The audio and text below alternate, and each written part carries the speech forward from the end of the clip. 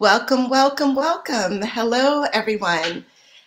I am Cheryl Mack with the Bridge Art Gallery, and we are excited to host tonight's Artist Talk virtually with one of our favorite people on the planet, extraordinary artist, visionary, Bryant Small. We're we're featuring Bryant in a current exhibition called World Traveler at our new location down in Wilmington, Delaware. And so let's just hop right on into it. Let's welcome Bryant Small. Hello. Hello, friend. How Visionary. are you? Good. Visionary is a new title. I'm like, visionary. I like it. I can deal with it. Hey, do you have vision? Are you creative? I do my best. I do my best. That makes you a Today, visionary, yeah. my dear. So today I'm a visionary. Today you're visionary. You've got this lovely art behind you. Yeah, this is an old piece, couple years old, but one of my favorites. So it's just in my office. I tack different things up or put. Why do I feel like I'm screaming? Put up different pieces all the time, and so I figured sitting in my office, I should put something on the wall because there was nothing up there. So if it comes crashing down, whatever, we're good. Hey, that art is exciting, right? Yeah. But yeah, I'm excited. So we're here to talk about all things. I mean, this is like a gab session between you and I, because it feels like we've known each other forever. Absolutely. But you are an award-winning alcohol ink artist. No, we're not doing the rolling the eyes. We're accepting the praise. Award-winning, true. Fair. Yes, it is very true. And it's well deserved. So for the 5 people who don't know you in the universe, on the planet, in the universe, tell us a little bit about yourself, as well as how you got started using the medium of alcohol ink. Yeah, so I'm originally from Washington, D.C., moved to the New York area for college, and now is 80 years later, and I am still here. I went back to D.C. for a brief moment, but came right back. So I have now lived in the New York tri-state area longer than I have in my hometown, D.C. So this is home. When it comes to art, I was always encouraged to be creative. Like my mom is a painter, for those of you that don't know, but Diane English, she's an artist, a painter, a sculptor. She does everything and has always been creative.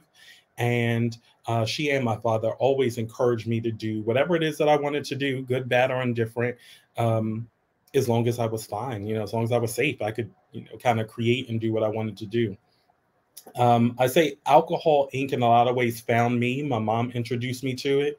She came across a woman that had this beautiful, brightly colored necklace on an art tour in DC. And she went up to her because we love jewelry and said, what is that necklace? What is that? And it turned out it was alcohol ink on dominoes. And because alcohol ink, give you the background on it. Alcohol ink, it's a highly pigmented dye that when it comes into contact with rubbing alcohol, it causes the inks to move around, and it works best on materials that are non-porous. So glass, metal, tile. I paint on UPO paper, which is a synthetic paper, but dominoes are acrylic typically and don't absorb. And so someone had done alcohol ink on dominoes and made it into a necklace. And so she asked her about alcohol ink and started to do the research. Like, I have no idea what that is. And shortly thereafter, my mom came to town and was like, you need to try this. Okay. And something clicked. And here it is, several years later. And we're talking about a show that got in Wilmington, Delaware. So that's right. World Traveler, to be exact. Yeah. So you said a whole lot of things that I want to comment on. We'll start backwards. One, you mentioned that, alcohol ink is activated by, using alcohol. And I've seen you actually, create. And what I love what you do with alcohol ink is you're able to control it and you're able to convey texture. And so it's like you're taking this, you know, uncontrollable medium and having it do what you need it to do.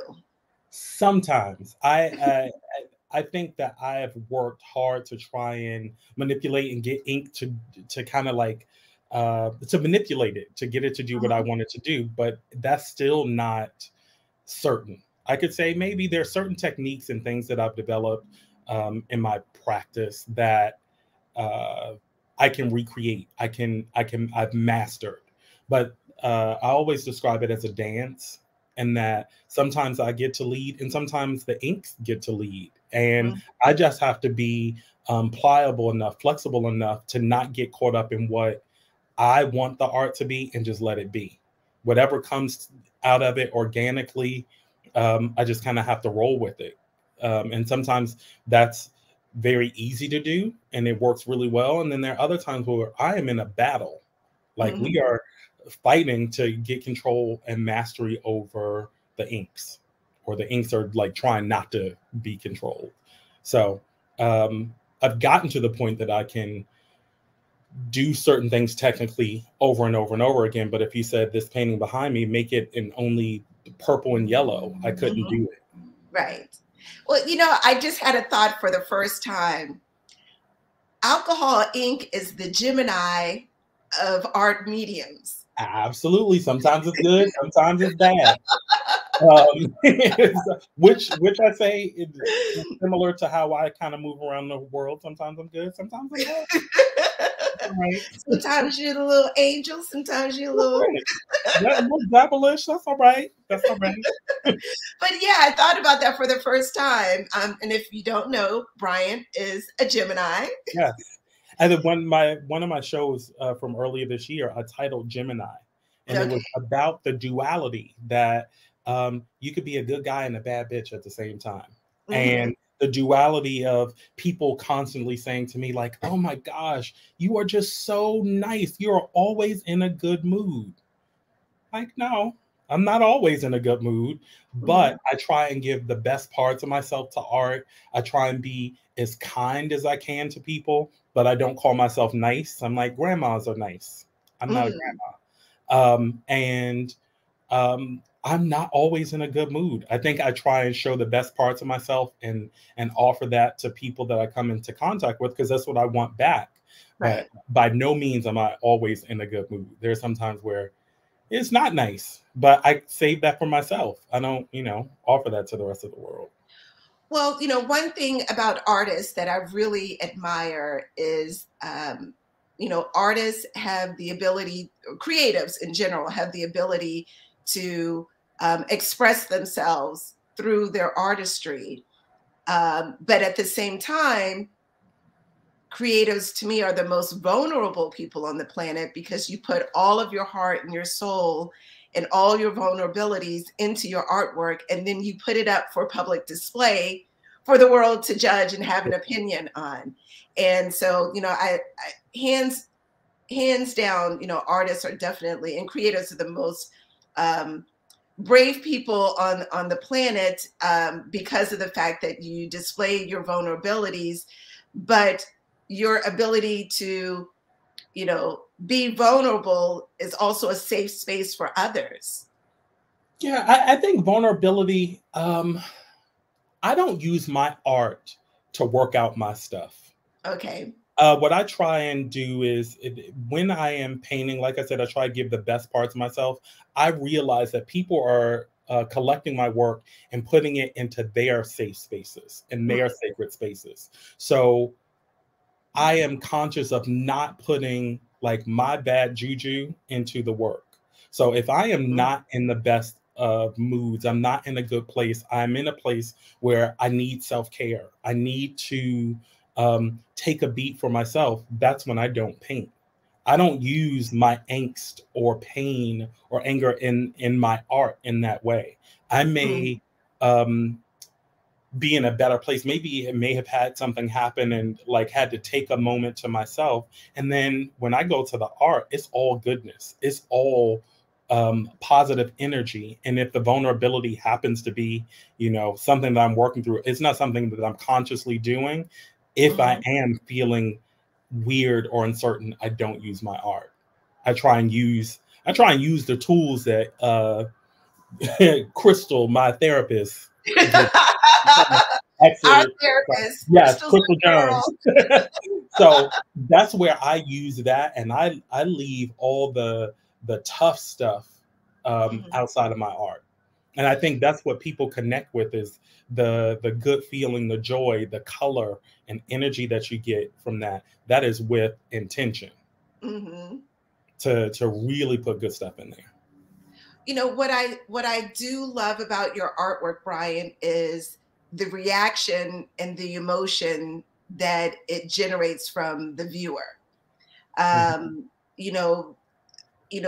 Maybe it's a mix between, the color palettes, because, the color palettes are very vibrant, but it does give a reaction. So as an artist, when you've created something and you've created a piece of work, how does it feel when it really impacts others? Like, what's that, connection for you? It's a payoff, because you want people to react, even if it's a negative reaction. If they're like, I don't like that, I would much rather you have a visceral response like, oh no, I don't like abstract. I don't care for that.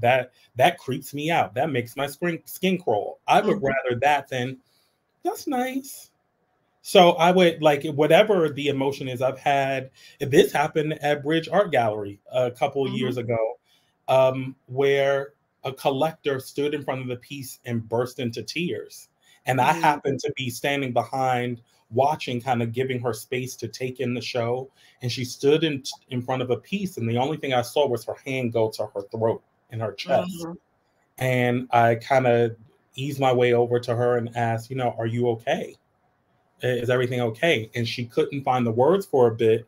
And eventually she said, thank you for helping me to remember how to feel. And at that point, if she asked for the painting, she could have had it for free, because that's the payment for me. The fact that there was such a response. And I try not to tell you what to feel or what to think. And that's even through the titles of my work. I want you to get what you get out of it. I don't want to tell you what to see. So even if it is a shape of something that looks like a tree, I'm never going to call it the tree. I'd much rather you tell me what you see and what you feel. And often that's something that I never was even in the mindset of. I let the art kind of do the work and have people have their own connection to it versus my intention for the work. My intention for the work, or the way that I want it displayed, or what you get from it, often is so not in line with the person that connects with the piece. Is so not in line, typically. I just have to go with, I know why I created it and the intention behind it. What you get from it, honestly, none of my business. And what's so unique about not just your art, but I think, any creative work, it is a subject. Art is very subjective. Yeah. In the sense that, whatever you see, whatever you feel, it's that individual experience that you have. And really it's that experience that connects people to art, that, wants, that encourages them to purchase it and be able to have that experience over and over again in their homes. And, support art. Art is a great gift. Hello, yes. We're in the holiday season. Art is for sale. All the art is for sale. Art is for sale. So, let's talk about this specific show, which is World Traveler. And we'll bring up, some images here on the screen, and we can kind of talk through it. Hello, handsome gentleman there. So that's me. That's you. That's you, boo. That's you. So, that is, the thing is that photo looks like it was like staged and everything. That is in my studio in front of my rack of paintings. So hey, that was your photo shoot. We're gonna go with that. So yeah, World Traveler. It was. You go. Yeah. What was the inspiration behind World Traveler? So I started world travel. I was doing a residency at Mana Contemporary with the Eileen Kaminsky Family Foundation, ESKFF. And for that residency, I guess I pitched that during that residency, I would work on a body of work, which I'd never done in this way before, going about a whole collection all at one time. I never really worked that way. I can create collections and stories through, as I'm working through the pieces, like, oh, these really work well together, and create a story and narrative that way. But for the World Traveler Collection, I went in with a plan to do a collection of large scale paintings that kind of spoke to the space that we were in at the time, like heading into the pandemic, leading into 2020. I felt like, oh my gosh, anything is possible. The year is starting off so great. And we did the opening for Expressive Creative Soul in February, and it was super large, and feeling really, really energetic and happy about what was happening. And I started off the year with that, with the residency, and started to work through these pieces. And I still hadn't had a direction for it, but I knew that I wanted to do these large scale pieces that kind of were vibrant and energetic, and kind of showed different ways, different techniques of working in alcohol ink. And I thought about, gosh, I would love to like travel right now. I would love to kind of go to some different places, even though I'm here at this residency. Would love to be able to see the world, and thought, cool, wouldn't it be cool to do a collection of work that spoke to my favorite cities, right, or places that I aspire to go to? And so each piece that's in that collection represents and embodies the color and energy of the city that is named for, in my eyes, based on my experiences or the way that I think about those places. And so developed this collection around it. And it started at the residency, I finished the collection about 7 months into the pandemic is when I finished the collection, and put the period at the end of the sentence. So just time out for a second. Can we talk about how much fun January and February were of 2020? I know. It felt like anything was possible. I remember at that show, the opening of the show, it was a large show. It was probably like 14 artists in the show. Yeah. And everybody showed up and came to play. And there were the photos from that opening night. It was packed. And it was one of probably our biggest openings. Definitely, well, annually the Expressive Creative Soul show is very important to Christopher and I. And the work that year was amazing. And then we went right into 14C. Yeah. It was so much. Well, no, 14C was first. But I think 14C was right after that. Right.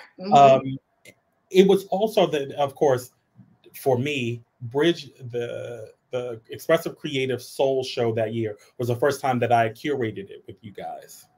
That was 2020. Yeah. And I was so excited to bring all these artists together at like my favorite gallery where I started out. Like, this is the jam. And it was so many people there, and we were having such a good time. And little did we know that just about to be on lockdown. Right. Like just a couple of weeks later, we wouldn't be seeing each other. We wouldn't be hanging out. Everything would switch to this virtual world. And then I was longing to travel to these places. So can we talk? Well, I know, Bryant, you and I can talk about art and Gap, for forever. And I do want to get to your work, but I'm reminded that was actually the start of the Garden Renaissance. Yeah. Because Danielle Scott was in that show, Phil Robinson, Cortez, Martrice was in that show. It was like everybody was connected. And if you weren't in the show, you still ended up at the opening because our network is so tight. Our family, our art family is so connected that night everybody showed up. And there are a number of group photos that like blow my mind. Like, this is history happening right here. Like this is real deal. And we didn't know what was to come. But well, I think I package it in this way, that we needed that extra love and connection, and to strengthen our bond, through art, through friendship, at that time, because it was friendships, people we care about, and art that really sustained us during the pandemic. Yep, So absolutely. that was the way that the universe was, coming together to say, you need a special family unit to go into the next season. Yeah, absolutely. And I feel like the discussions as that show wrapped up, I don't know how many people know this, but after the show, there's always a pickup time, often.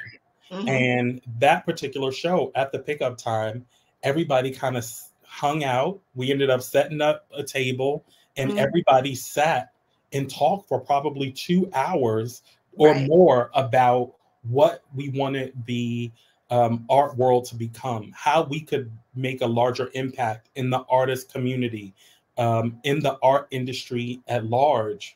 And we talked for an extended amount of time about what was to happen next. And that kind of set the tone of like having these family discussions at a time that we didn't know we were going to be leaning on each other virtually so much more, but it kind of set the blueprint of what the Garden Renaissance and what this movement has been, that was tangible. We could feel in the air that big things were coming, that some great stuff is happening. Doors are unlocking, windows are, unhinged, and stuff is happening for us. And it just so happened the pandemic dropped itself right smack dab in the middle of it, but we still thriving. We out here. Still thriving, still moving forward, but also taking on the charge to be accountable to one another. Yeah. Hey, Peg, just so you pop up. Sorry. Yes. Peg, we miss you. So let's get into, because, we can go on tangents for hours, but let's get into your moment, which is World Traveler series. And let's go through, some of these spectacular images and talk about, some of the cities that it represents. Yeah. So this is the first time that this collection of work is being shown all together.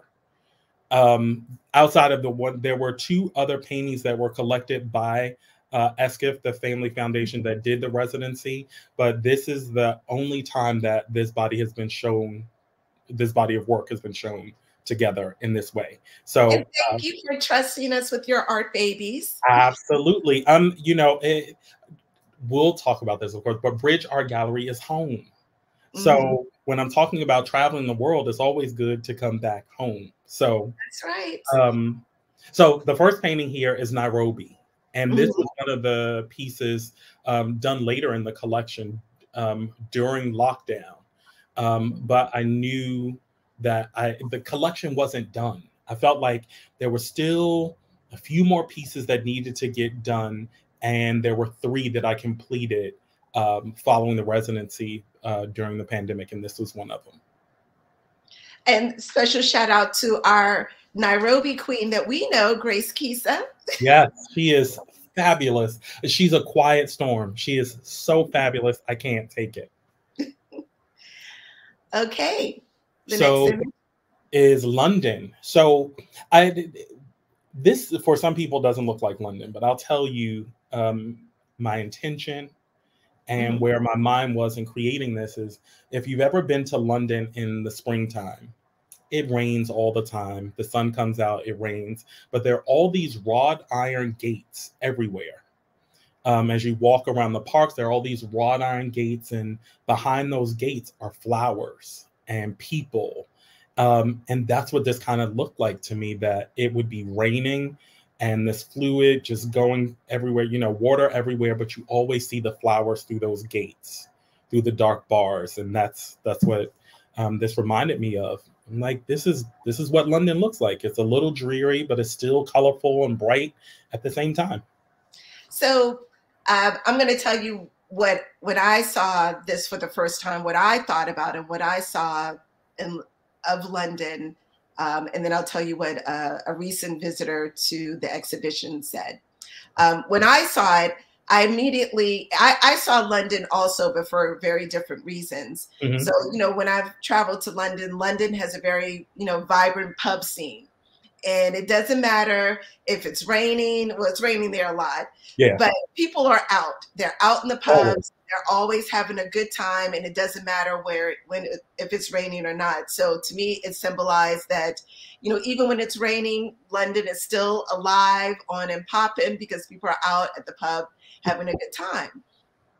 So a recent visitor to the exhibition said that she saw London, but she saw bridges. And I was like, oh, okay. I could see that. I could see that. I could see it 100%. Mm-hmm. Yeah, this one in person, I mean, it looks like organized chaos and all of that. But this one in particular has these really little tiny gold lines that I painted in as well, just to give it a little depth and dimension.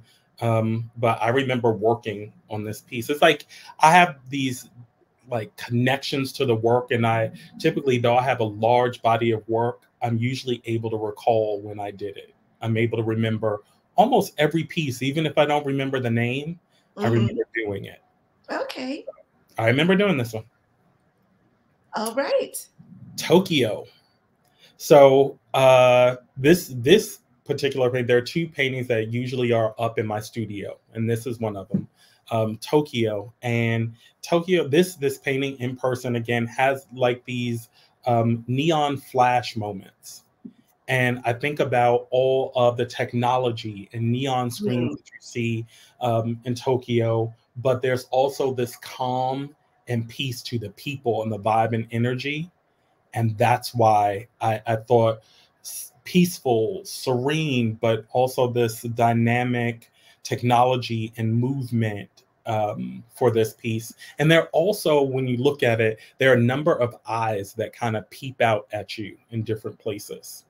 Now, I didn't see the eyes initially, but again, a different visitor to the exhibition was like, oh, I see the eye. She saw it right away, and then I couldn't unsee it. Yeah, it's one that's in the center of the painting and one that's closer to the lower right-hand corner of the painting that once you see it, it's kind of eerie and weird, but you can't unsee it. Once your eyes kind of catch one another, is there. So this, as well as Tokyo, was Tokyo. There's several paintings that have this kind of texture, and that came of me trying to figure out a way to create dimension and doing something different. So I started to literally cut through the inks using different blades and knives and scrapers and everything to create dimension. The challenge is, if you haven't worked with alcohol ink before, it is really difficult to get it to stay in place. So because it's so fluid, it doesn't work like when you're doing like scraping in acrylic, because the alcohol ink kind of activates on the surface of the paper. And so if I draw a straight line and I cut through the inks, it doesn't always stay. And so it's a balance of letting the inks dry and then trying to create depth and cut through to the bottom layer. That people don't care how the sausage is made. Just know that it is difficult to get these lines in the space and the dimension because alcohol ink is always moving. Well, I mean, we do want to know, the secret sauce, behind the masterpiece. But because, to me, I'm always fascinated by your work because of the texture, because of the, three-dimensional aspect of it. Because I know how, uncontrollable, the medium is. To me, it functions a little bit like watercolor, and then it doesn't. It's similar to watercolor, except instead of water, I'm using 91% rubbing alcohol or higher. Different alcohols do different things, but it is very fluid. And so I work on a flat surface, and sometimes even then, every groove in my table, if the table is tilted, if it's too humid, all of those things make an impact on the final piece. Now, Something that I want to stay doesn't always stay. So let me ask you, as we go to the next piece, have you ever, you know, some magic combination, and the end result was so magical and you were like, oh, I'm gonna try to do this again? And it doesn't work. And it Happens doesn't. all the time. Okay. All the time. And that sometimes I will test out different techniques or ideas on smaller pieces and then try to do it again in a larger piece. And that rarely happens. Rarely So happens. the Gemini aspect of Alcohol Inc. says, sorry. Not today, boo. Sorry. Like, that was cute yesterday. It's not happening. So the last piece was called Berlin. And it was all about the architecture. And it's all about architecture. And it also seemed kind of cool. And I've never been to Berlin. But I always think, when I think about Berlin, I think about hard edges and architecture and art and technology in the way that they cross over. And so that's where the name came from, this one. Okay. So this one is New Orleans, Nolans. And this one just felt, as I was creating it, it felt like it was jazz. It felt like movement and culture. And there are a couple, to me, like dancing bodies in there that I'm like, this is New Orleans. This is the period. And I've been there a couple times, and it's just a vibrant, energetic city with deep culture and good food. Good and that's food. Kind of what it feels like. Feisty people. So centered in themselves and in their culture and their place in the world. And it is colorful. The people are colorful. They're, in their talk, their dance, their ways, and then the food, of course, outrageous. Yeah, this is one of my favorite paintings. And it's certain paintings that I fall in love with for a moment. New Orleans is one. I believe Anacostia will show that, which is probably my favorite piece. No, I won't say favorite. Top 5. Anacostia is one of my top 5.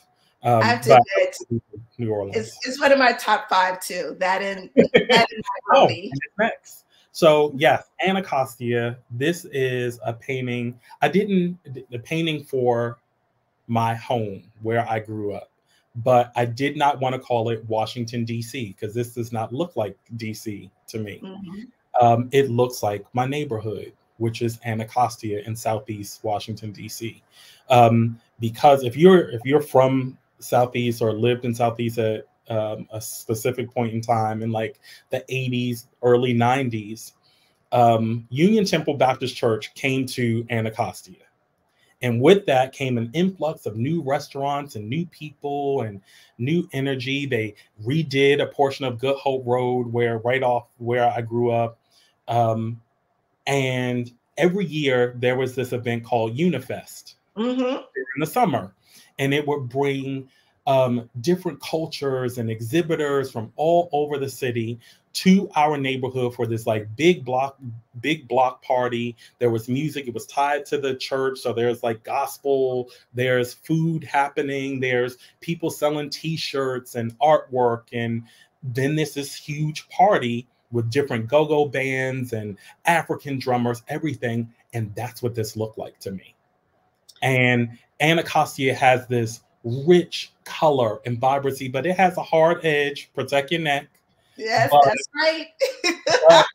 But it's still like, it feels warm and colorful, and it's all these people that you've never met before. That's completely different than, say, the vibe of New York City. But it's this concentration of beautiful Black and brown people. Chocolate City. And that's what Anacostia is all about. And I knew that someone like saying Anacostia, or what is this place? I wanted people to like, let me look this up. What is Anacostia? And that's what it embodies to me. Yeah, because again, when the exhibition was up and we had a really good crowd that came through to view the exhibition, a woman who had lived in DC, of course, not in Anacostia, but she had lived in DC. And she was like, Anacostia, like the river? And I was like, no, more like the neighborhood. And she was like, oh, she didn't know that there was a neighborhood in Anacostia. So those of our viewing audience who's not familiar, Anacostia is in Washington, D.C., the hometown of Bryant and myself. Yes. And so Anacostia is a neighborhood in Southeast Washington, D.C. And it is, as Brian said, the home of culture, music, get right, everything. Mm-hmm. Mama sauce and chicken wings. Exactly. It's such a great neighborhood. I moved to Anacostia when I was like 9 or 10. My parents bought a house in Anacostia. And before I was in Southeast, just in a different neighborhood. But it's such a home residential place that right around the corner is everything that you need. Right. Everywhere. And even more so now, but it was a great place to grow up. Absolutely. Hands down, Washington, D.C. I mean, New York is cool. Yeah, I love it. I love it here. And I would imagine that growing up here would be great too. The amount of access that you have to things, but I wouldn't trade it. I loved growing up in Anacostia. But I would say this about Washington, D.C. Because we grew up in Washington, D.C., and there is a unique sense of culture growing up in DC, because everywhere you look, you see people like yourself, right? Teachers, doctors, dentists, bus drivers, people in leadership positions like that. Yeah. That's all you see. You're immersed in your own cultural excellence that you see everywhere, every day. And so I think it creates, an extra sense of pride, an extra sense of grounding, because anything you aspire to be in life, you can see someone in your neighborhood, in your church, on your local news, represented, so you can see the pathway. And it's something about being able to see where you want to go through the example of others. Yeah. And it's great to be able to have those examples. Some people never had that. Right. Didn't grow up with that. So I think growing up in such a cultured neighborhood helped, but also having access to the Smithsonian. I spent most of my weekends at a museum, just kind of hanging out, or in the National Mall, learning to catch the bus, the A6, the A2, the B2, all these different bus lines the A16 that it would take me right downtown DC to 10th and Penn, and I'd get off the bus and would walk down to the mall and go to the National Portrait Gallery, or go to the Air and Space Museum, all the different museums there, just to hang out. And I think that gave me a thirst for more art and creativity. It was accessible. Yeah, and the exposure to that made me think that it's possible. And there were a number of Black artists featured in DC all the time in different spaces. Right. So loved it. I do too. All right, moving on. Another piece that was created while on lockdown, this one is called Welcome Home. And it was a painting that was done for Jersey City, and where I live. And I needed a piece. This was like the last one that I did, that I may have said this earlier, that it's nothing like traveling. You get to see the world and then you get to come home. And I felt like, well, I live here. I love Jersey City. I'm a part of the artistic fabric. I need to somehow get Jersey City in there without calling it Jersey City. It's not the best name for a painting. And so I thought, Welcome Home, Welcome Home JC, that would be the name of the painting. But Jersey City is said to be the most diverse city per capita in the US because of the amount of diversity here. And that's what this kind of represents to me all the different colors and different sections of the city. So let's talk about how Jersey City loves you back. Thanks, Jersey City. Some days, I want to be fair that yes, Jersey City loves. I think Jersey City loves on me. Yes, but no, we have to take a pause and acknowledge the fact that you just won an award. So tell us about the honor that you just received from Jersey City. So the Jersey City Arts Awards were last week, which are, I guess, delivered or sponsored by the Jersey City Arts Council. And last Wednesday, less than a week ago, I was presented with the Leadership Award, which means a lot to me as an artist, as a curator, as a connector in art. To be honored with the Leadership Award means a lot. Means a lot. I think it is a representation of the way that Jersey City loves me or supports me, but it's also indicative of the love that I poured into the community, the way that I tried to connect people and help people open doors, to be responsible for a community of artists. I am co-president of Pro Arts, organization that represents professional artists in their development, their professional development and artistic journey. And I signed on to their board and to become, made my way to become co-president of Pro Arts, because I wanted to make sure that our voices are amplified. Not only just artists, Black artists, gay artists, marginalized artists in the community, to ensure that they have a voice and that their aesthetics, that their needs are addressed, that they are not forgotten in the larger landscape of artists and art. The gallery system for some people is not always kind to people of color or artists that don't have their MFA.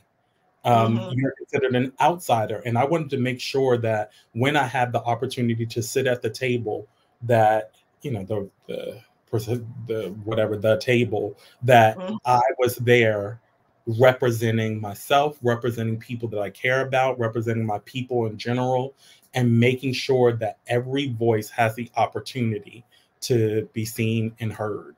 So that part of it, I know I put in the work to earn a leadership award. It feels good to have it recognized and to be awarded or honored with that. But I know that I put in the work because I care so much about the community and art.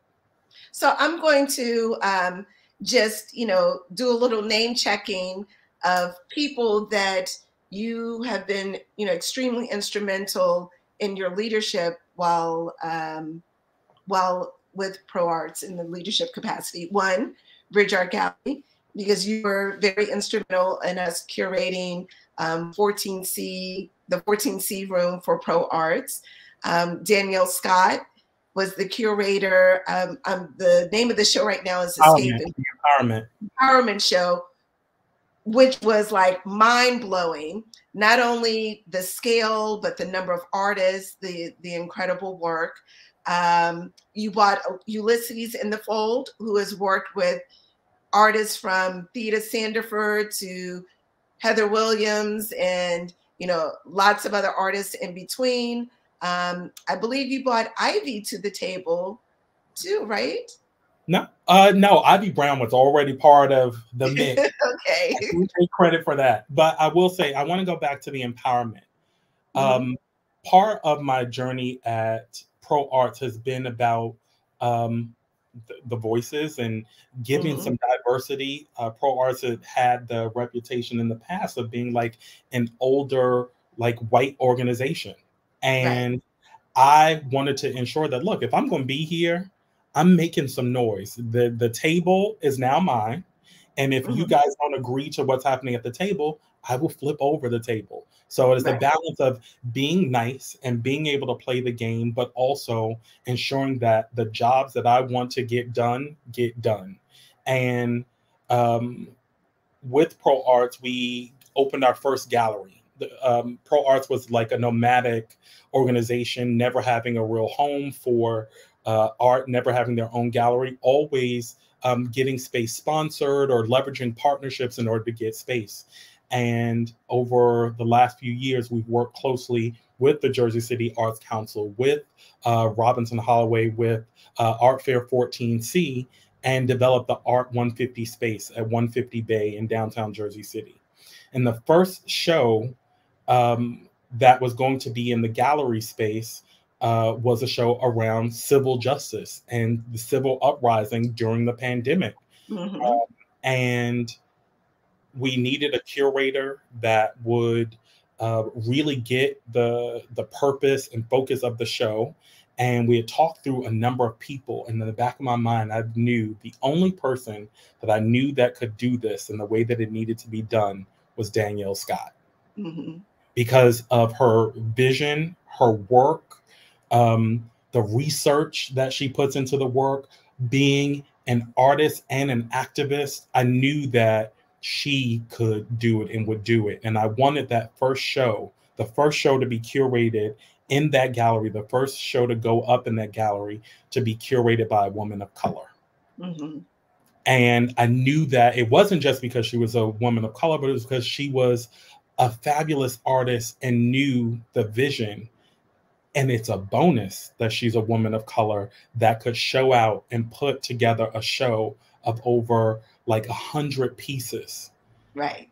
And have this show be dynamic and breathtaking and help to bridge the Jersey City community, the larger US. We had artists from all over the country, and also bringing artists that are typically identified like with the Newark art scene, bringing them to Jersey City in this new space. Right.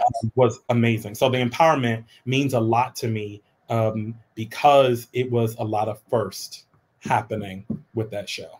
Well, Danielle said that she loves you so much. I love her right back. And I love her too.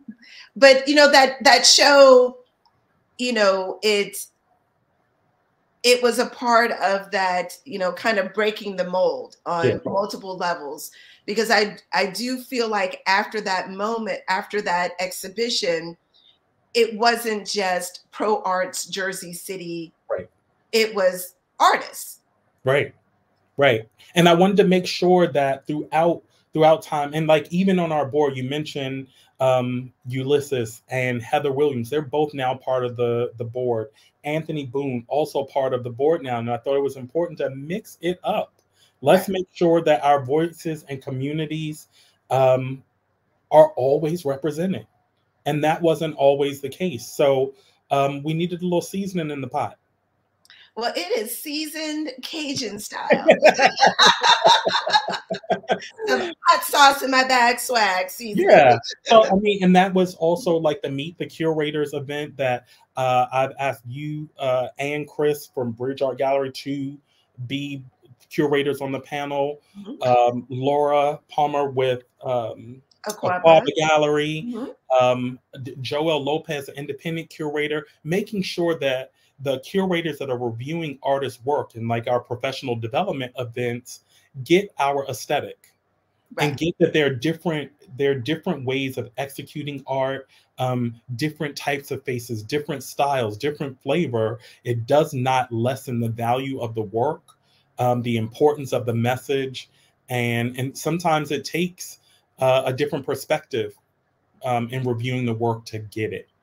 I would say this, and again, this is not saying this exists for all artists of color, but artists of color, be it, you know, African American, Hispanic, Indian, Asian, like we have a different color palette. Yeah. And we often insert our culture in our artwork in very, you know, unique, sometimes subtle, sometimes very specific ways. And and I love that, because I think that's one of the reasons why, you know, we primarily show a lot of artists of color with the work that we do. Yeah, I think it's also because artists bring themselves to the work. So you're gonna get a different flavor if it is someone of a different background. Like you, it's not the norm, the standard, whatever that is. What we typically would see for years, what we've seen for years, and now I feel like there truly is this renaissance where Black female artists are getting their shine and have Yes. always been worth it, have always been some of the strongest, mind-blowing artists out there. But it's a moment of recognition where people are like, ah, I get it. I understand it now. And let's name check Theda Sandiford, Danielle Theta, Scott, Grace Martrice Theta, Roach.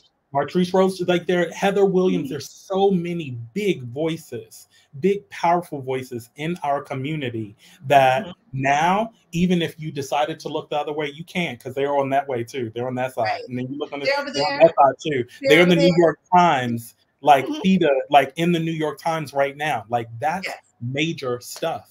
Mhm. You know, going to Miami and doing shows and Danielle being in a show with Malin Gallery and Man and Contemporary in Miami and being one of the featured artists in this big show that was covered in all these different art publications, the big names. And Theta being down in Miami and me being down in Miami, like all of us down there shaking things up and being in the little rooms and the big rooms when these art conversations are happening. So it's a gift. It's not anything I take for granted, but I recognize that we are in a very special time that people are getting the recognition. So let's talk about the big rooms that you've been in most recently, because you just brushed over that you were at Art Basel. Yeah, I just got back I did the show Aqua down in Miami, and it was amazing. I am very intentional about what I do. And doing the show in Miami, I realize is always a heavy lift. It is a lot of work. It's a lot of energy during that time. But I wanted to show up and show out and wanted to show big work, bold work that would make an impact. And I feel like that worked. It worked out. I think you did a little something, something. It worked out. It worked out. So yeah, I'm super excited about all the things that are happening and that have happened. You know, it's been a big couple weeks. I mean, coming from Miami, and then right into last week with the award, and then also last week getting notification that I've been accepted into a residency in France. What? And so I will be in France all of February. Is when when I told my mom, she was like, "In Black History Month, you can be in France for Black History." So it's like, that's your reaction, but that's what she said. You're gonna be in France for Black History Month. And you Daniel, are Black history. I am Black history. I always say I am my ancestors' wildest dreams. If my grandparents saw all the amazing things that were happening right now, they're all past, they would be blown away. But at the same time, I know they're with me. I feel my grandmother with me all the time when big stuff happens. So I know that they would be like blown away. Like, this is some good stuff. So we making history here. So yeah, I will be in France for residency and trying to be present and create something that just feels good for that moment. I'm not going, yeah, we are our ancestors' wildest dreams. Like I'm not focused on like the end result. I'm just happy to be in the mix. So I'm excited. I have no idea what I'm going to work on while I'm there, but I know it'll come. We are so proud of you and this accomplishment with this residency. Like it's great. The thing is that this all started, the residency, this particular residency came about because artist DeMarcus McGoey did the same residency last February and said, you guys need to apply for this. This is going to be amazing. I'm like, all right, I'll apply, whatever. Like, and didn't think about it too much. And as a result, a number of us are headed to France for different residencies at different times. It just so happens I'll be there in February. Danielle will be there in March, and she'll also be there with Tanya Allen. Like, they will be there, and we will literally just pass each other at the train station. I'll just be getting back, and they'll be heading there. So it's great. I know that things are changing and shifting, and we're doing what we're supposed to do. I love it. So how would you describe your approach to opportunities? I often, tease and say you're an attractress, in the sense that you attract these opportunities. But how would you describe it in your own words? I am intentional. There was a time that I would put art at every envelope opening, every funeral home and pizza shop. If you needed art, I would send it. Right. Now I've been blessed with the opportunity to not have to do that, to not go for every call for art that goes out there, and be a little more selective. So now I am selective about the opportunities and the galleries that I work with and partner with, because I'm so conscious and aware of the power of having a brand and what that means, and being consistent about my work, about my focus. And so I'm a little selective, and that's also self-preservation, because I have so many things, so many balls in the air at any given time, that when I show up, I want to show out. And have it be correct. So I'm a little more intentional. My speech from last week, we only had 10 words, was be intentional, be bold, be fiercely kind, and love hard. And that is exactly what I try and live by. And so everything that I do, I try to be intentional. I try to be bold. I always try and be, fiercely kind to people and love on people. So that's my movement in the world and with art. And in the way that you move, you get that energy back tenfold. Yeah. Because I think when you're intentional, one, it's a part of like manifesting what you want for yourself, what you want for your life.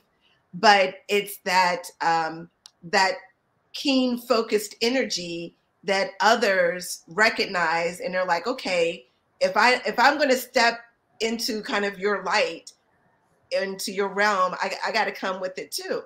Light attracts light. Light brings light. Light attracts light. And so it's important that what I put out, I get back, but that's not the reason why I do it. I literally just try and embody the best parts of myself, and that's what I try and offer to the world through art, through connection, and just loving on people. Yeah, so I love you. Yeah, I love you back. And so what it does, it kind of creates an environment where it an event like Expressive Creative Soul comes, and they are, all of us coming together for its work, its art, but it's a party, because we're connecting, which means it's about that time again for you guys to do it again, right? It's time. Actually, we're doing our first Wilmington edition of Expressive Creative Soul, and it's going to open on Friday, January 6th at the Reading Gallery on French Street in Wilmington, Delaware. And just to kind of give everyone, if you're not aware of the history of Expressive Creative Soul, it was actually the first show that Christopher and I did. And we wanted to, again, being intentional, feature emerging artists as well as established artists, and really just providing an opportunity for artists to be able to show their work. But it's also a reflection of, our personal taste in artists. But we found that through Expressive Creative Soul is actually how we built our art family. Yeah. Because the artists that have participated, that it means something to them, and it means something to us, that they, I always say, artists let us borrow their art babies, but we take care of them, their artwork, like it's their baby, because you've given, again, you're all in creating the work. And I feel like each year just kind of builds on our art family. So we're featuring some Delaware-based artists that we've recently met and connected with, as well as, you know, our home New Jersey artists as well. And you know, your artwork will be a part of one of your pieces because, you know, it's the tradition. I have to do this show every year. You have to do this show every year. And Danielle, I know you watching, so I'm coming to get a couple of pieces from you too. Martrice, if you on here, I'm coming for you too. You better curate. You better curate. But we found that the Wilmington community is just as vibrant as and connected as, you know, our New Jersey community. And hi, Mama D. Mama Diane English is here. Hugs to you too, my love. But we're also, you know, still doing things in New Jersey too. We have a show called Figures from the Field that we're doing at Nimbus. Oh, nice. And that opening is on Wednesday, January 11th. Y'all are going to be busy. Yes. Y'all going to be busy. Like stacking on, stacking on, stacking on. Nimbus is also a favorite. I just finished a project with Nimbus like back in October where one of my paintings, New York City, was used to create the costumes for their premiere piece for this season.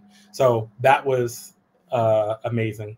Shout out to Sam and the Nimbus crew. Nimbus family. Yes, we love them. Yeah, so that was great. So actually the Figures in the Field actually features all the people that you've collaborated with, now that I think about it. I love it. So Danielle mentioned Bright Lighters. Bright Lighters was the name of my collaboration show. So I love that. We're going to come back to the collaboration show because it speaks about who you are. So the Figures from the Field at Nimbus is actually, it's going to be an annual show.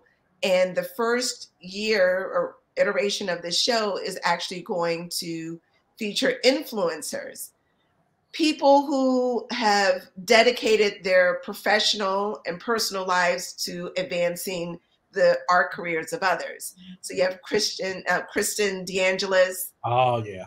Jim Pastorini and Anne from the Drawing Room, and Donna Kessinger. Donna Kessinger. Okay. So we're actually going to, you know, they influence so many artists' careers, but they're also very extremely talented artists in their own rights. And so we're curating a show that actually features their work. I love that. I love that. I love that. So let's go back to the Bright Lighters, your collaboration show, which I felt like was we did host the show at the gallery, and I felt like it was a Bryant Small love fest. Well, you know what? So Bright Lighters, I always use the term Bright Lighters. So I'm a cancer survivor. And every year the Leukemia Lymphoma Society does this Light the Night walk. And they always came up with this team. You needed a team name. And I came up with Bright Lighters. And what it was is that like a group of people that really kind of light up my life and support me and kind of help me lead the way. So I always think about Bright Lighters. So when presented with the opportunity to do another show at Bridge Art, I thought, wouldn't it be cool to like have all these different artists? But in rewinding several years ago, Bright Lighters came about because of your idea. You had a dream years ago. You're like, I had this dream that you did this show, that it was all pieces that you had collaborated with all these different artists, and it was a show. And here, you know, here it is, fast forward a number of years, and that ended up being what the show was. I admire so many artists. I'm a big collector, and I wanted to do all of these pieces with different artists that you wouldn't necessarily think me to collaborate with all the time. Right. So it was a show made up of all my art friends and family, and did this cool show that every piece that was in there was a collaboration with me and other artists. So it was great. Phenomenal artists, like phenomenal artists in talent and in spirit, because you attract what you are. And I can honestly say that I thoroughly enjoyed meeting and working with each of the artists that you collaborated with, because they were just such beautiful people. Yeah, I only work with good people. Like if I stay away from, if it's a bad energy, I don't get the right vibe from it. Right. I try not to partner in that space, especially when it comes to art. Like art is so personal and sacred and a safe space and a happy place for me. I'm not peppering it with, someone that's negative and it doesn't feel right. And yes, my mom is in the room. I talked about her earlier, so make sure you follow her. Yes. Miss Diane English, put your Instagram handle in the chat. She's a phenomenal artist, fierce, bad mama jamma to the max. Yeah. But yeah, that was great. The show was, great. So you just came back from Miami. Yes. You just got an award. Yes. You're about to go to France. Is there anything we're missing? Like what? Follow me on TikTok. Bfly777. So one of my let's talk about TikTok. Yes. So one of my tasks, when I originally moved to New York, I thought I was moving to New York to go to college, and I was going to go to makeup school with one of my good friends, Renata. We were going to go to New York and we were going to become makeup artists. And when I moved here, I already had a job, and then my career in marketing and advertising took off, and makeup kind of fell to the background. And then my ex-husband was a makeup artist, and that was his space. So I never, I always loved Halloween and makeup and creativity. And during the pandemic, in addition to our Friday night cooking nights, I started to play around with makeup again. I found my old makeup box and was like, I should, kind of have fun and do something that wasn't related to art. Shout out to Crystal, again, the therapist, saying, you need to find something that is not, motivated in business. You need to find something that's just for you, that you enjoy. And I was like, what is something that's just for me, that has nothing to do with a brand, with making money, anything? And it was makeup. And so now I'm like a mini influencer on TikTok. And not many. We're not minimizing what we do. No, I'm going by definition. I have close to almost 25,000 followers. I'm like 23,000 followers. You become an influencer above 50K just by the definition. So I call myself a mini influencer, but we're gonna get there. Okay. But it's all about makeup and creating in the moment. It's, some people are like, you're just painting art on your face, and it's another way of thinking about it. It's an extension of the art and creativity. It's just in a different way, and it wasn't something that I intended or set out for it to become anything more than fun. And now it is becoming something that people recognize me for in just another space. And so let's just clear so people understand. When you say that you're doing makeup, I'm not talking about okay, beat my face before I go out. No, it's just mind-blowing what you do. You randomly pick a color palette. So I don't. And he's doing this all on live, and he's creating art. I guess it's a live art show. It's a live art show. A couple times during the night, a couple times during the week. Depth, it's you just have to, if you're on Instagram, go to Bfly777 faces. Yes. If you're on TikTok, just Bfly777. If you're on Bigo, I'm on Bigo now, Bfly777. Okay, I don't even hit to that. I don't even know what that is. It's another streaming app that's very, very busy, but starting to gain some traction there as well. But it was really born out of just having a good time. I don't go in with a plan. It's the same as when I paint. I can't go in with a plan. I may go in with a color palette, but typically I use a random color palette selector, choose some some colors, and I just go. I don't know whether it's going to be, oh, thanks, Danielle.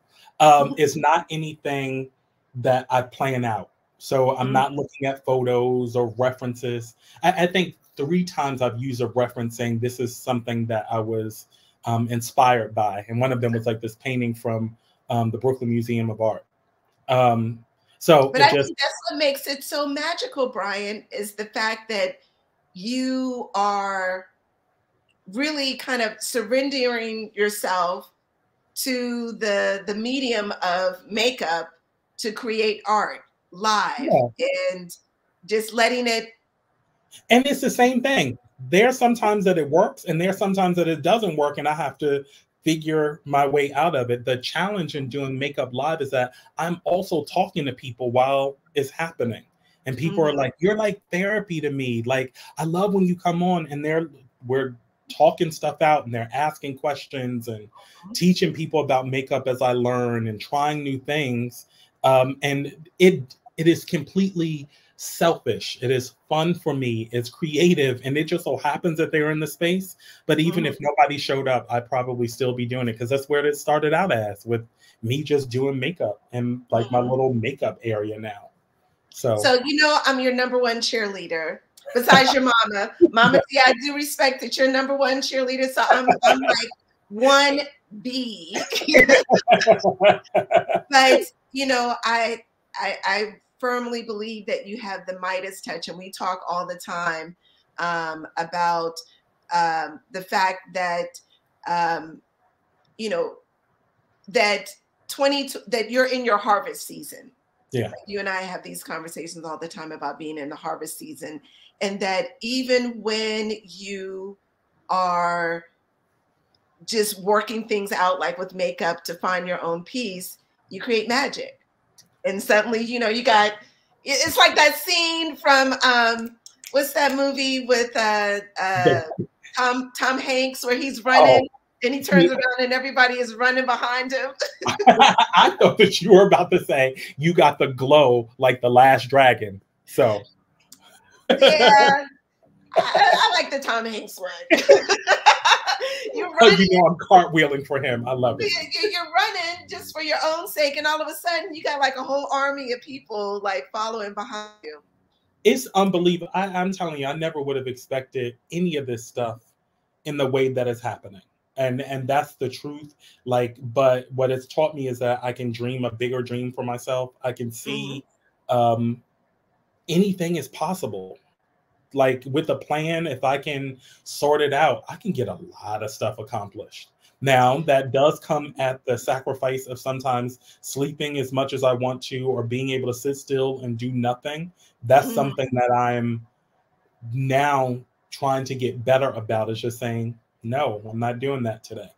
I'm only going to do this and find time. But I also realize, in order to get it all done, I need as many hours of the day possible and as much coffee as my body can stand.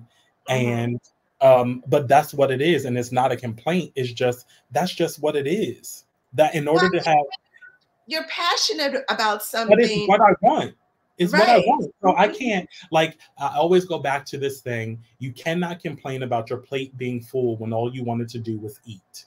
I always go back to that when I'm having that day of like, what the hell am I doing? That I'm like, baby, this is what you wanted. You are getting exactly what you wanted. So now it's like, all right, I'll be tired. I'm like, I got bags under my eyes, but we got makeup to fix that. So it's like, whatever. You're gonna be tired in France, so yeah, I'll be tired. In France, I'll be working full time. I'll still be working my job. I'll still be doing TikTok, and I'll still be working on art. It's just my schedule's going to be flipped. So I would say this, that I know that you're an inspiration to so many others, and I hope that, you know, our viewing audience today picks up the nuggets of being truthful to yourself, being intentional about what you want, feeding what feeds you, and dreaming bigger. Yeah, don't be afraid to go big. Go big or go home. I feel like I'm speaking in like these are my show titles, but my first solo show was Big, Beautiful, Crazy. And that's because I've had a big, beautiful, crazy life where big things happen, stuff that you wouldn't even think of, television stuff. Like, who does that happen to? That kind of stuff. Okay, hold on. Mention it. For those who don't know, you have appeared on television a number of times. A number of times for good reasons and not really bad reasons. Yeah. So it's like big, big, beautiful things happening. And it's like, wow, this is pretty cool. So that's Beautiful, Crazy.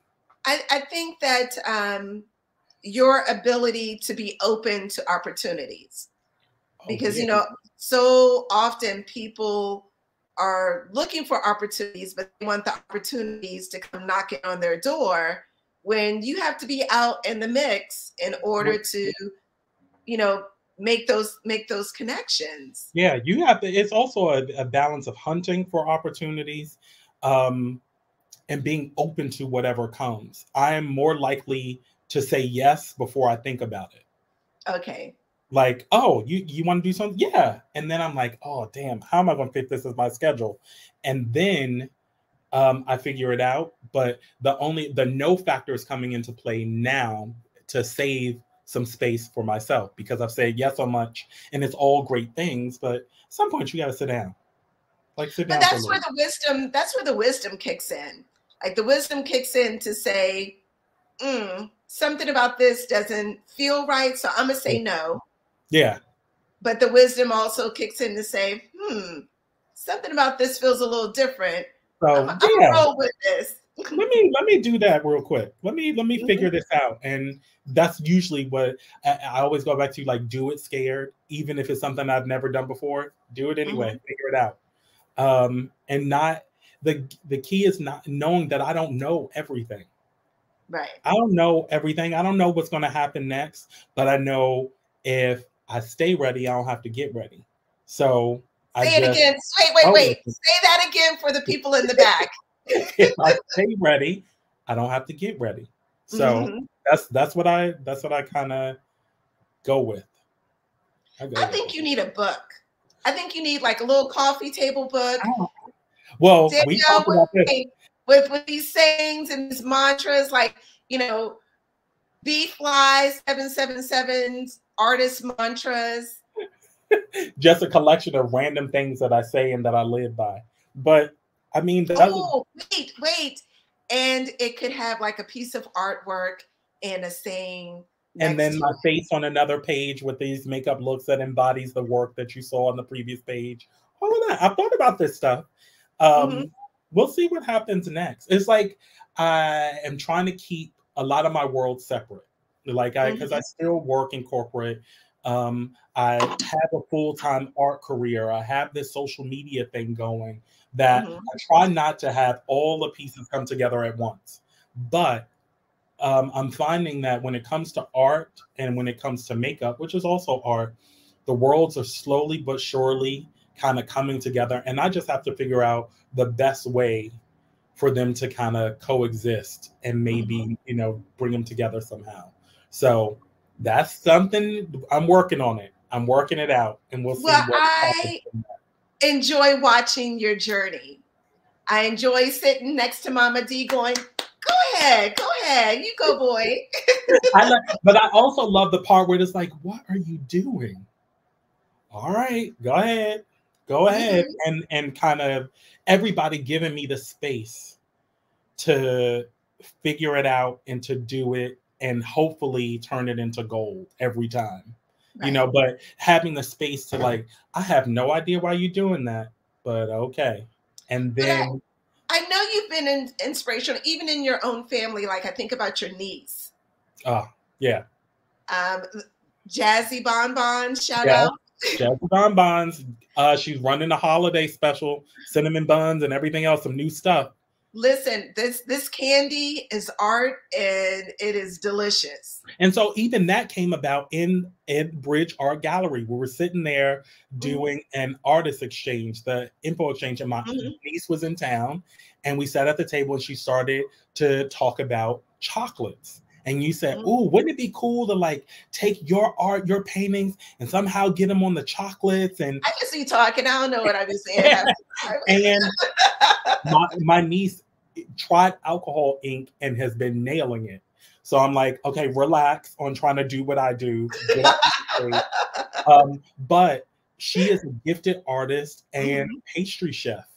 Right. And now like a chocolatier, that's the correct term, making amazing chocolates that not only look good, but taste good. Listen, I bought a box.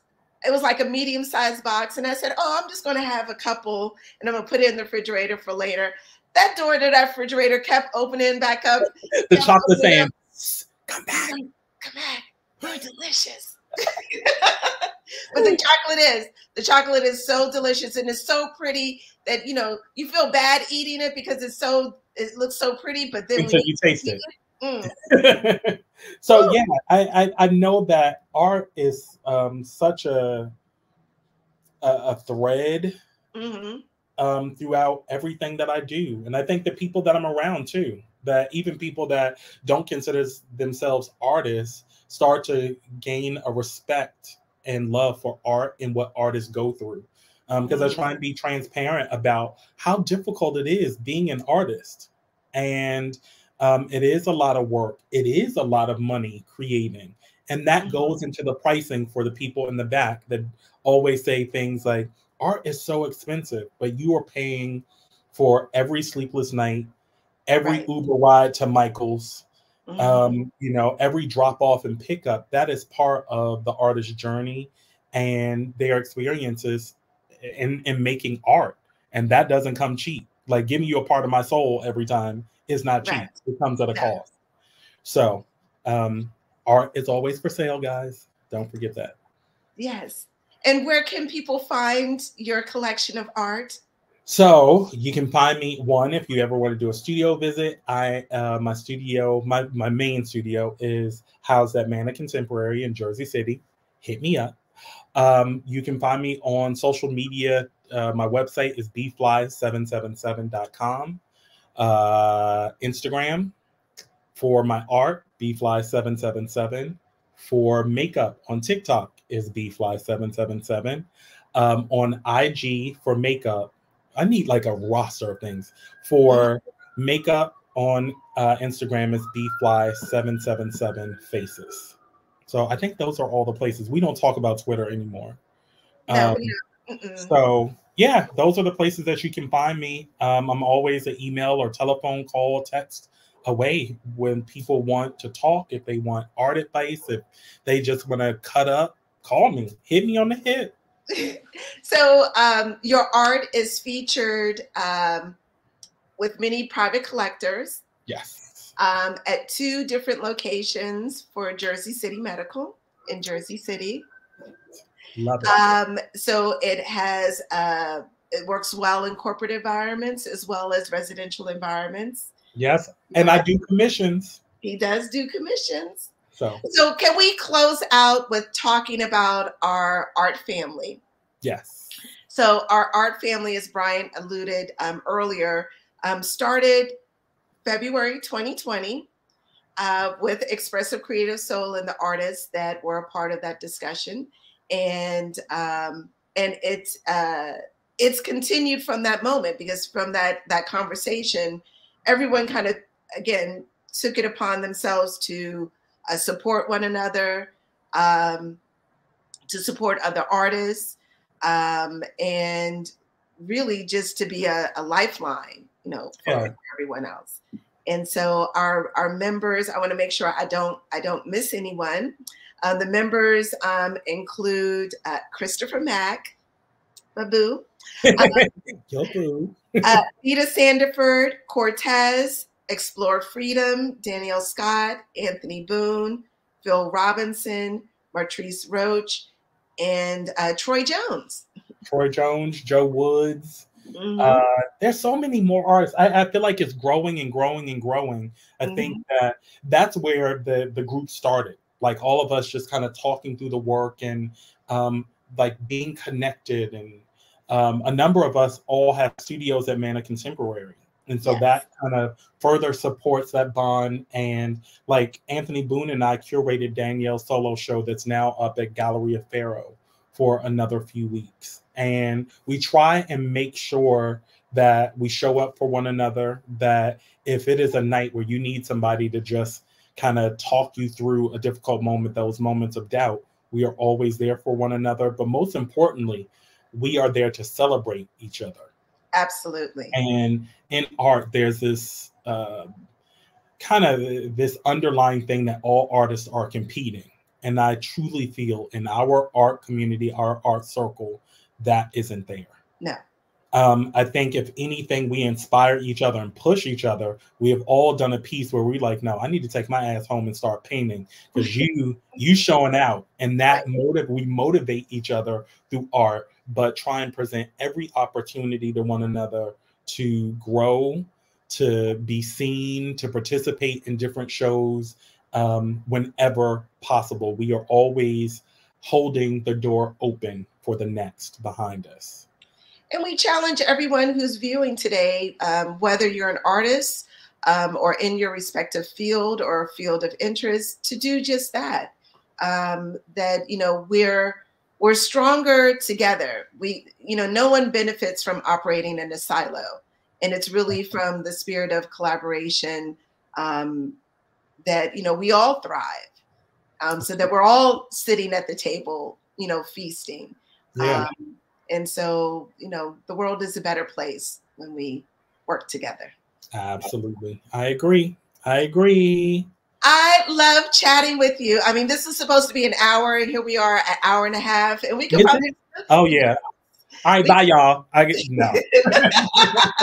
Yes, I'm Danielle. When Danielle says, when one wins, we all win. Absolutely. One in, all in. When we win, we win.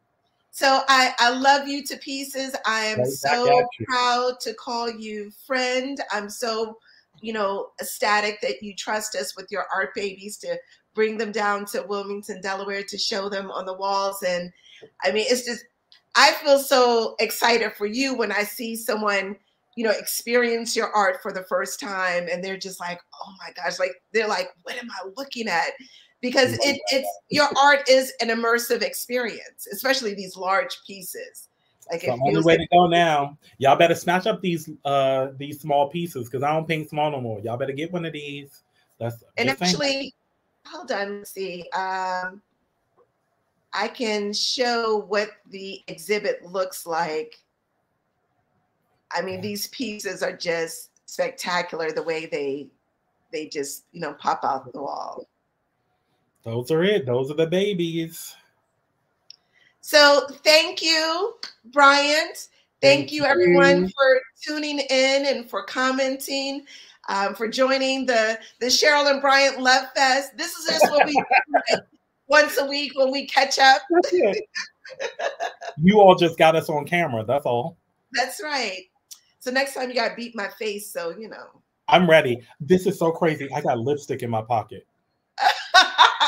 I was like, what is that in my pocket? So I'll be doing makeup tonight live on TikTok and Bigo at some point. So come on. Mm-hmm. Well, we love you too, Danielle. We love Peg. We love Mama Diane. Yes. Thanks for tuning in, everybody. Yes. And we need another trip, or y'all need to come to France. Come to France. Go to Morocco. I'm with it. All right. We ain't gonna tell the people where to find us. Don't be stalking us. I know. Don't be stalking us, but maybe a little bit. Thank you so much for this. Like, seriously, you guys mean so much to me. I feel like everything started because of you guys. Yes, I did the art and everything else, but you guys have been a conduit for like the art stratosphere, like opening up. So I'm always gonna come back home. Y'all always get it first. All of those things, because like I wouldn't be here without the support that you and Chris have given to myself and the larger art community. Yeah. So Wilmington is lucky to have y'all like every day, but we ain't going nowhere. Well, we're not going nowhere. Matter of fact, we're about to expand. Like, you know, Wilmington is just the first satellite location. And special shout out to Christopher Mack, because nothing 100%. happens without him. He is all things creative, makes us look good, sound good. And he's an amazing artist. Don't forget that part. An amazing artist. He is. And he's, let me just give him a shout out. Every Saturday, Christopher is drawing live on YouTube Saturday mornings. So you can catch him on Mac Sketches to watch him draw live and, hear a little convo. No, it's like after dark, like, 9 o'clock in the morning. Okay. So again, thank you everyone for tuning in, and we love you guys, and be creative. Buy art. Art makes a great gift. 100%. Buy it. Okay. Thanks, everybody. Ciao.